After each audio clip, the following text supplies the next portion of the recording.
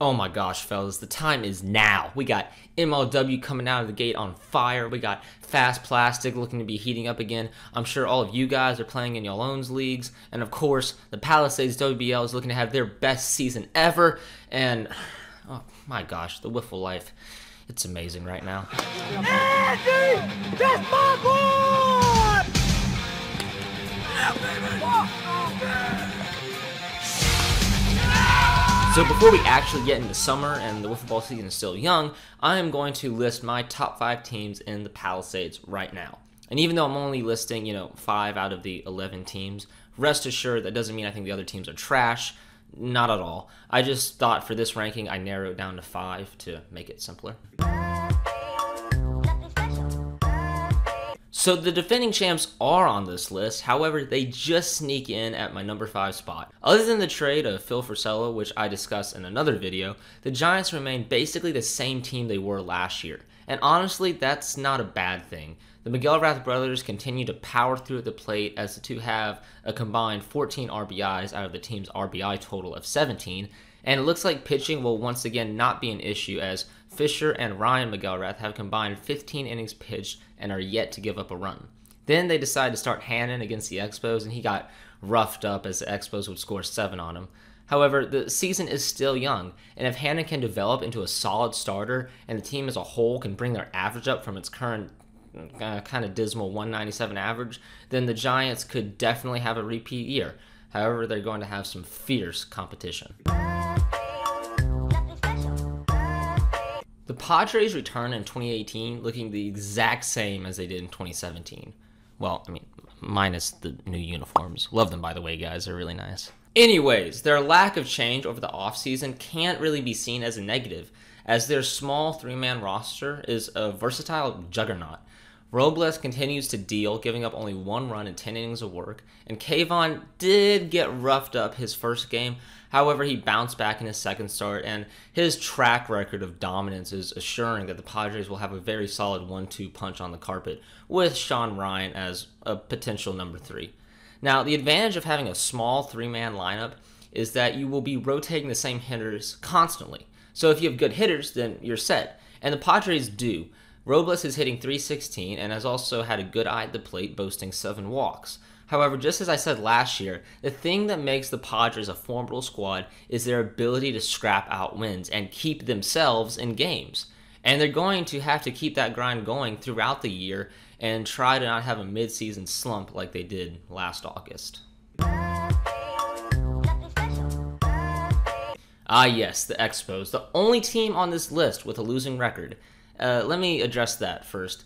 The first week, the Expos were without T-Wag and instead threw in Nick Lee.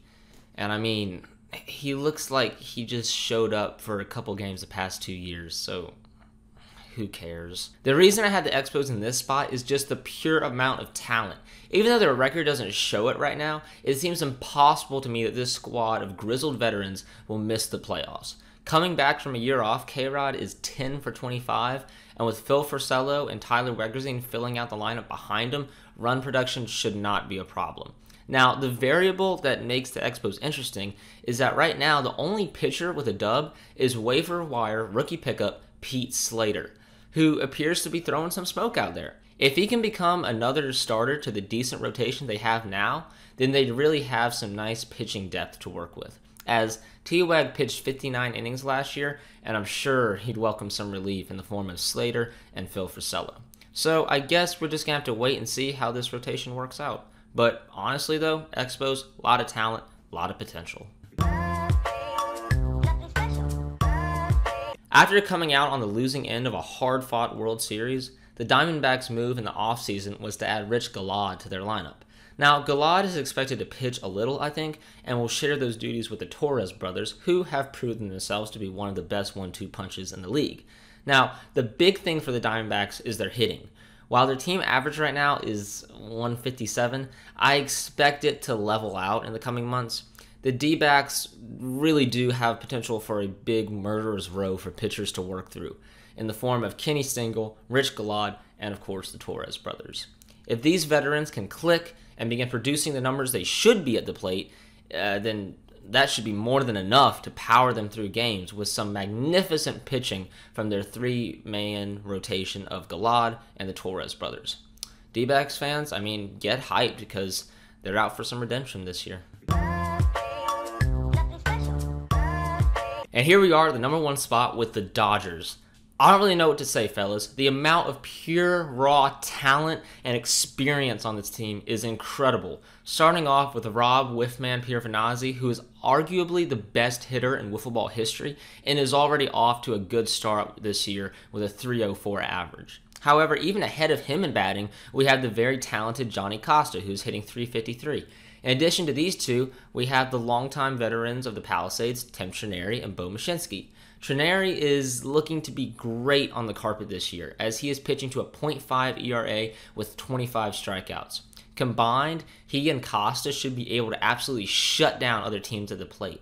And I mean, yeah, this lineup is just so packed full of raw talent and many years of experience on the carpet and at the plate. And just, I think it's going to be very hard for their competition to find an edge. That's going to do it for this ranking, fellas, and honestly, not just with the teams I discussed today, but in the Palisades overall right now, they are boasting, in my opinion, the best wiffle ball talent you can find in any league in the country right now. It's very impressive, and you don't want to miss any of the action. Below in the description are links for all things Palisades related, as well as a link to subscribe to my channel, which if you enjoyed this video and want more wiffle content, I hope you will. Until next time, boys, support the wiffle community, enjoy summer, get out there, play some wiff, and I'll be talking to you guys soon. Goodbye.